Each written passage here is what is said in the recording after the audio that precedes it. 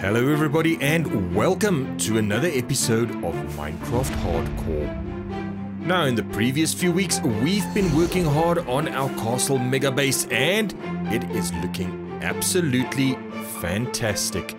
However, today we're going to be working on something else because building something of this magnitude takes a lot of time and planning, and to be honest, I simply haven't planned the next part of the build yet. So we're going to be moving on to something that I've been meaning to do for quite some time and just seemingly never found the time. Yes, I'm talking about a very special project, something I've been mulling over for ages, and today is the day that I'm finally going to kick it off. And if you have no idea what I'm talking about the cavern underneath the mushroom lake. Yes, it has been here for quite a while and it is looking absolutely terrible, and I think it's time we did something about it. As you can see, here's where we've dug out some moss and there's just nonsense all over the place. The terrain is looking very rough and I think it's high time we did something about it. Now, as you might recall from previous episodes, this actually used to be a chasm right next to my house, and now it's going to become something much more. So we've leveled out the dirt on the floor and this is going to be a cave leading to something fantastic. I am going to be building a dwarven forge. But of course you can't just have an ancient dwarven forge in the middle of nowhere. You need something which leads you there, and this is what this cave is going to be. But first let's clear out all of the stuff in this chest. There's some pretty good stuff in here. So let's start off by tidying up a little bit. And the idea behind this cave is that the dwarves used this to access their forge, and this was all built many centuries ago, perhaps even millennia ago. And of course, at some stage the dwarves left these lands and the tunnel became disused, abandoned, and eventually nature took over. So now that we have an idea of what we're shooting for, we're going to start off by simply creating a little template for the roof. And of course, we need to do both sides, so let's take a look and see what we've got so far. And that is a pretty good start. Next, I'm gonna lay out the floor because that'll give us a proper base to start working from. And the first thing I need to do is dig up the existing dirt on the floor. After that, we'll replace it with some stone, some cobblestone and the like, because we want to make it look like the dwarves had a well-used path going through here. Of course, this is going to be quite a big job. As you can see, there's quite a bit of floor to be dug out and replaced. And of course, over here, we still have a massive hole in the ground. And we're going to need to cover this up as well. So, let's jump straight in and let's fix this floor.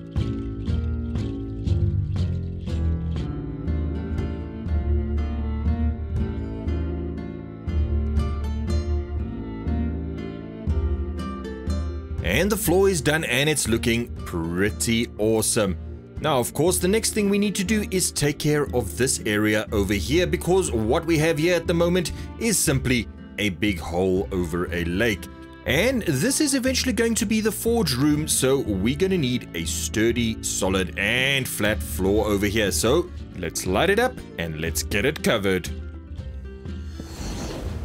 And we're going to start over here. I'm just going to do the floor in stone first. And then once we've got the whole stone floor laid out, we can start changing some of the blocks for some mossy cobblestone, some mossy stone bricks, and of course, we'll leave some of the stone be as well. However, in this corner, it's getting a little bit dark, so I think we're going to need to put up a few torches just to keep any monsters from jumping on me while I work.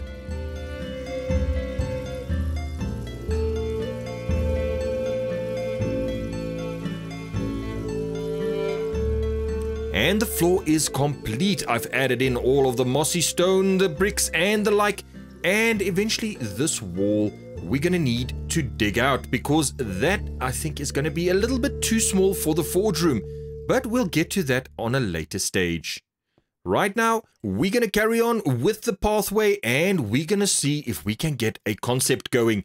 And for that, I'm going to need a bunch of dripstone, which is a bit of a problem because right now I think I am the proud owner of 0 stacks of dripstone, and looking at the length of this path, we're gonna need quite a few stacks, perhaps even a shulker box or 2.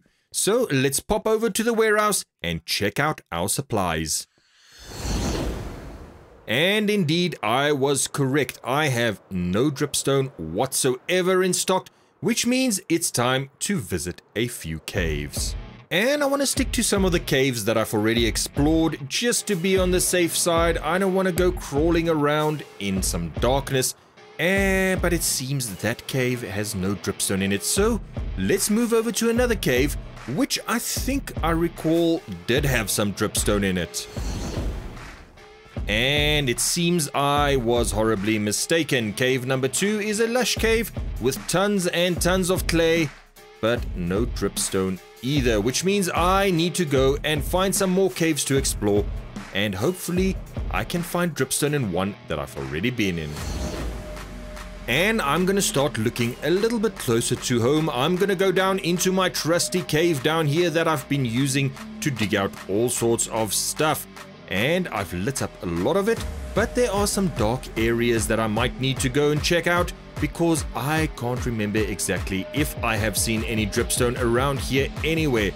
And yeah, there's some darkness, and as you can see, we've already got a zombie coming towards us. So let's just take care of him quickly, grab our bow, and bye-bye.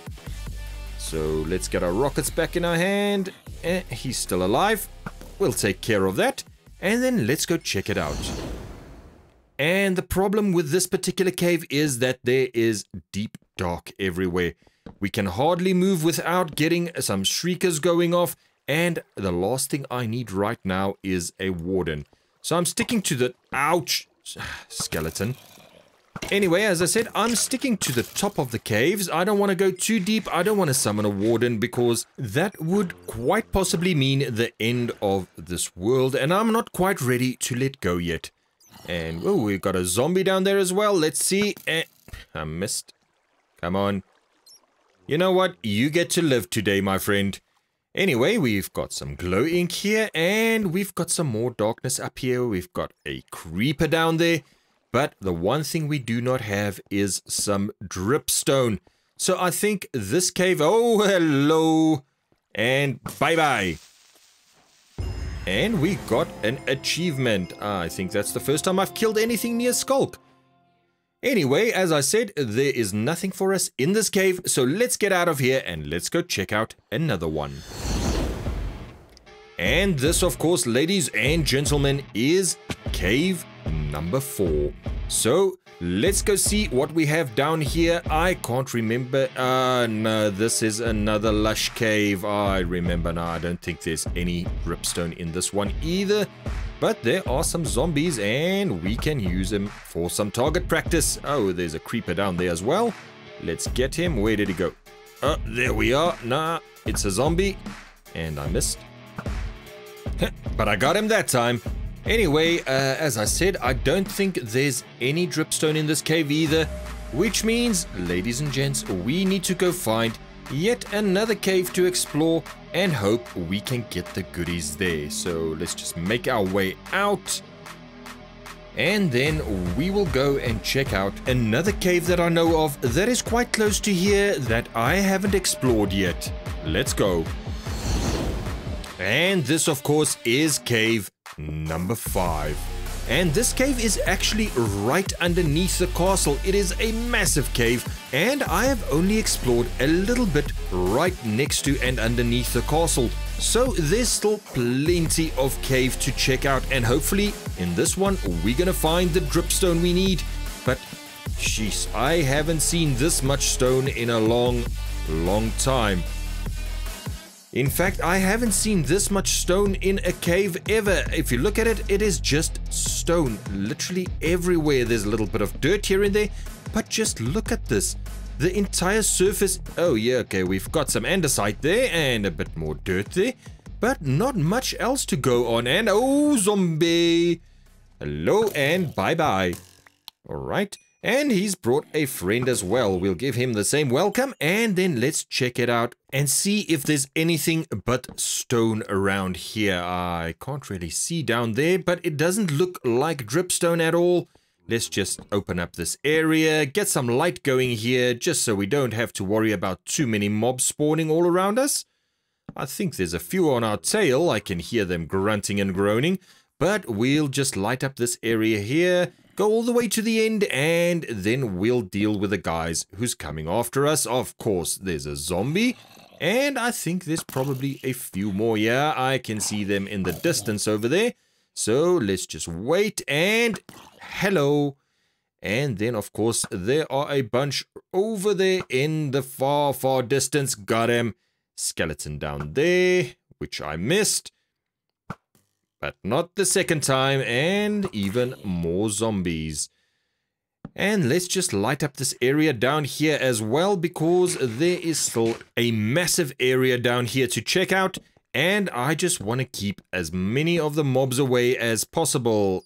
Now, of course, there are a bunch that have already spawned. I hope that I don't run... Ah, okay, I've run into them. And there's 3 on my tail. So we've got 3 zombies, at least 1 skeleton. Let's just get rid of the skeleton over there, and then we'll take care of these zombies. That guy's got a sword. He can be dangerous. And threat neutralized. But still no dripstone. And this is getting a little bit old. I am in cave number 6, and so far, no luck. We've got a bunch of mobs once again. Let's just take care of that creeper in the distance, and then armor boy. And I think there's some skeletons. Yeah, there's a skeleton right over there. Let's get rid of him. There we go. And another one. I'm getting really good. As I was saying, I'm getting really good with this bow, but apparently this guy is determined to prove me wrong. So let's just take care of him.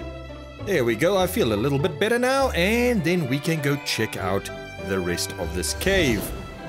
And so far, no luck. I had to go up to get some more torches, and of course, it has filled up with mobs once again. So let's just get this part lit up, and then I'll press in a little bit deeper into the cave and see if I can find any dripstone down there. And oh, hello, Mr. Zombie. We'll take care of you now. Ooh, baby zombie. I think I'll take care of him first, and then we'll... Ah, jeez, big guy. And then we'll take care of the other 2 zombies. 1 more to go. And there we go. Zombies taken care of. But this cave is not giving me any joy either. As you can see, we've got some granite, we've got some bird poop over there, and we have got some spiders. Ah, no creeper. Okay, there we go. That's much better. What the heck happened there? I have no idea. Anyway, let's see if we can take care of that spider over there. And I think I'm wasting my time.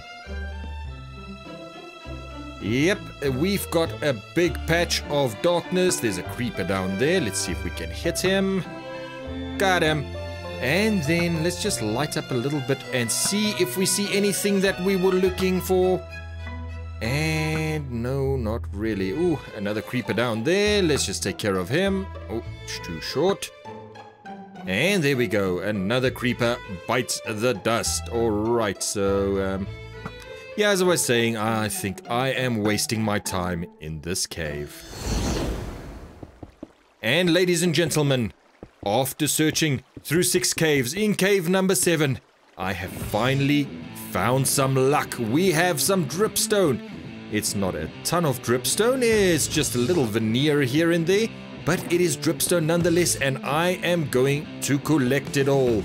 So let's get down there and let's go get all of this beautiful dripstone. I'm not sure if this is going to be enough, but it's good enough to get a start. And yeah, as you can see, there's not a ton of it, but we can get some, and we can finally start working on the concept for our cave. Now let's just start on one end, work our way through. Let's just block off this water and not get washed over the side. And then I'm just going to dig up this entire patch over here, and this should give me a few stacks. And it may seem like I'm being cruel, but I'm actually doing these poor glow squids a favor.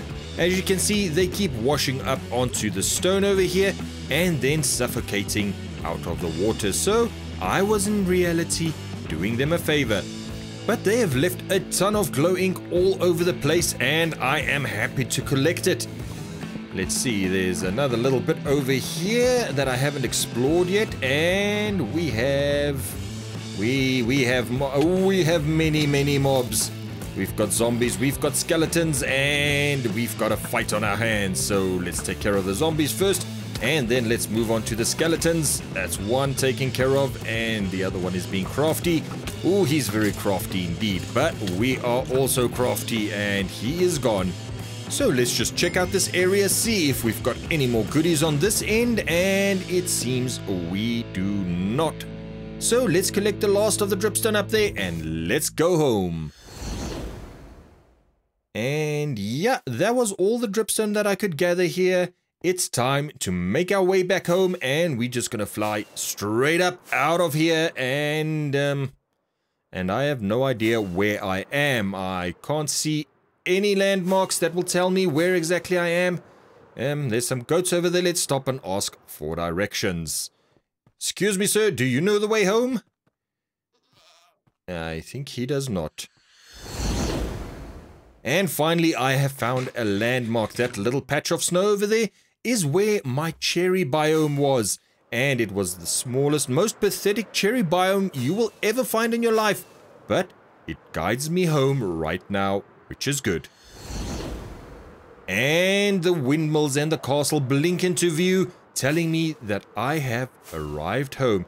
And I have some dripstone in my pocket, which means I can get to work on my cave. At least get a concept going, and then we'll see how much more I need. So now that I've got my dripstone, I'm going to start layering it onto the cave walls and the cave roof. And it's going to be a slow process at first, because right now I don't quite know what I'm doing yet.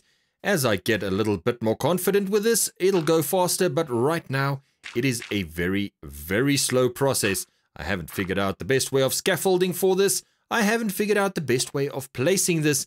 And yeah, this is going to take a while. So let's just place a few blocks. We'll take a look, see what it looks like, and then we'll judge what to do from there. And that is a pretty good start. So let's do the same on the other side and see what we've come up with.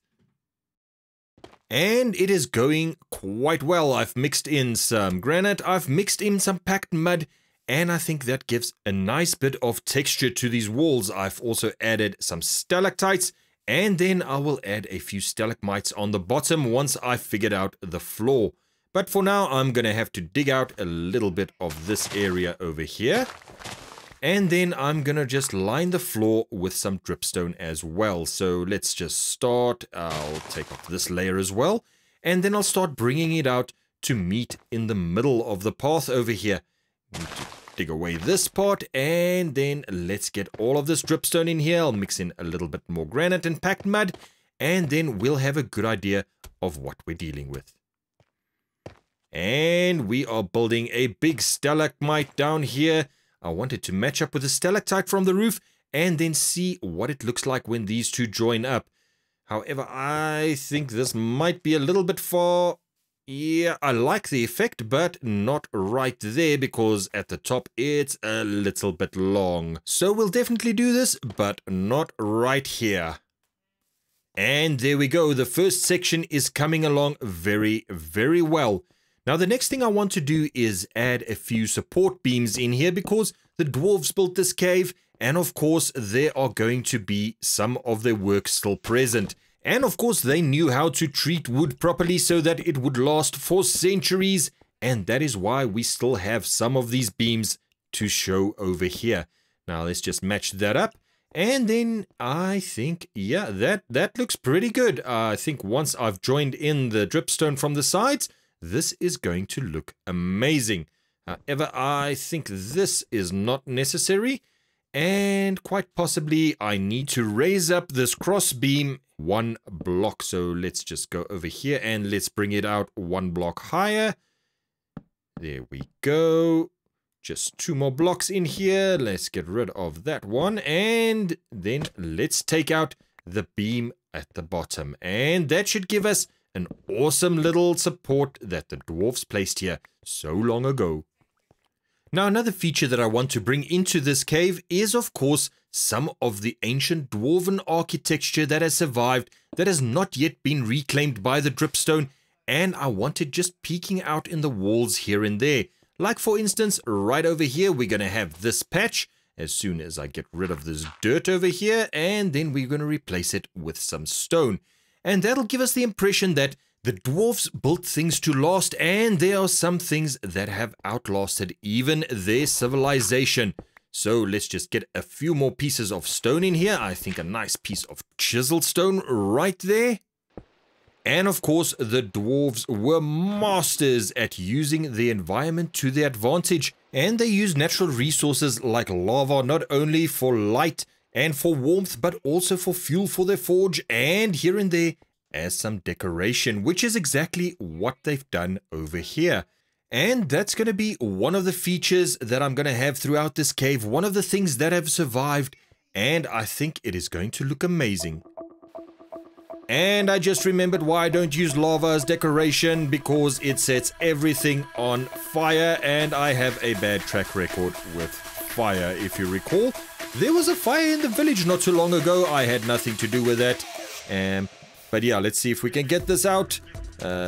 Get up here and see if we can take care of it from the top. Hey! No, that was pathetic. Anyway, no more fire. This is not going well. Maybe if I put some of these railings in front of it, it will stop the fire from spreading. Let's see if we can get this out. And yeah, the iron grates seem to have done the trick. We haven't had any more fires, and now we can get down to some serious decoration. And I think this is looking absolutely awesome. Just this little bit up front here is looking brilliant, and I'm purposely keeping it as dark as possible because I want a nice gloomy atmosphere over here. And we are just, oh no, let's put that in the right spot. There, right there. There we go. And yeah, we haven't had any more fire issues, so we can carry on with our build. And yes, it is looking absolutely stunning. So we've got 2 over here and 1 over there. And maybe I should thin that out a little bit. I'll have a look at it just now, but let's get another one right there. And yes, I like where this is going very, very much. Now, seeing as nature has taken over this cavern, we will need some plants, some bushes, some moss hanging from the ceiling. And we're just going to pop some of these in here. Just some oak leaves, and I think this is going to look brilliant. Maybe one more over here somewhere, I think over there. And we're going to try our best not to overdo it. So this is coming along brilliantly, and the one thing that I have learned is that I have absolutely nowhere near enough dripstone to complete this build. Just this little section has taken almost all that I had, so it's back to finding a cave. And I have spent more than 2.5 hours in this episode searching for dripstone, but finally, ladies and gentlemen, I have hit the jackpot. This is going to be more than enough to get me over the finish line. And this is just a small part of this cave. There are much bigger patches of dripstone all over. And I'm going to start over here, collect a bunch of this, and I think I'm going to collect me a shulker box full of dripstone. So let's start right here, and then we'll move a little bit deeper into the cave. And there's some nasty things hanging out over there, but we can take care of them. As you can see, there is dripstone just all throughout this cave. And oh yes, look at this. This is what I've been searching for. This is the mother lode. These big pillars contain a ton of dripstone, and I'm gonna collect it all. So let's just light up around here just so that we don't get surprised by any creepers or skeletons. I think I'll just go up here and light it up, and ooh, skeleton. Let's just get rid of this guy. Yeah, there you go, buddy. Anyway, let's light up this section, and then I think we can get down to some serious dripstone collecting. Not too much on this side, but I think we've got more than enough down where we just came from. And we have collected a ton of dripstone. It is night and I am just looking for a place to sleep. I have no idea where I am, and I'll try and find my bearings in the morning. But for now, I'm just looking for a bed to spend the night so that I can get back home. And, geez, where are these guys keeping their beds? Zombie over there. I'll go in the opposite direction, thank you. And we have a bed. Get up, buddy. And it's morning. I have managed to locate my bearings, and the bad news is that I have run out of rockets, and in my shulker box, I also have no more left, which means I am going to be hoofing it. I have to walk home. Now, that is usually not too much of a problem. However, in this case, I just happen to be more than 1,000 blocks from home. And, yeah, not a position I want to be in, but it's not like I have a massive choice. So I think home is sort of in that direction. Let's just walk around this lake and I think we'll be fine. And at last the terrain is starting to change. I think I'm getting closer to home, and we've got a jungle in front of us. Fortunately, we've also got a nice big hill. So if I walk up here, make my way to the very tippy top of it, I can probably get a good launch and glide for a few hundred blocks. And there's a big ravine in the middle, which means I can glide even further. Now let's see if I'm able to make it to those trees in the distance. That's my goal. But it's a bit of a tall ask, so let's just have some in-flight dinner and carry on. And indeed, I did not make it. I fell short by probably about 20 or 30 blocks. But no matter, we are out. We have covered quite a bit of distance with that glide, and we can now carry on. So I'm just going to make my way up the side of the hill over there. And oh, look at that. Two beautiful little parrots next to each other. Very, very cute. Anyway, let's climb up here and then we'll glide over to that side and carry on up the hill. First, let's get rid of these leaves. And hopefully, once I get over this hill, things will start to look a little bit more familiar. I do have a sneaky suspicion of where I am, and yep, I am almost there. So let's carry on. And there we go, the windmills are once more beckoning me home. And this time I am confident that I have more than enough dripstone to finish up this cave. And here we go, cladding the entire cave roof with some dripstone. I'm just going to go along, see what I come up with, and I really don't have a plan for this. I'm just doing it randomly, and I think that's working to my advantage because nature forms in random ways sometimes. So the more rough I can get this to look, the more realistic and authentic it will look.